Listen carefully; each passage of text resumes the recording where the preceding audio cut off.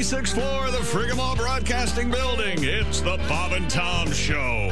It was a youth movement, you know? Oh, yeah. And it's great. A lot of people under 25, huge fans of Barack Obama. Sure. And this is kind of their zone right now. They're kind of, it's their time. So if you're out there, you're under 25, enjoy the moment. Live the dream, enjoy your smooth skin and your ability to shake off a hangover and your lightning-quick thumb texting ability. Live the dream.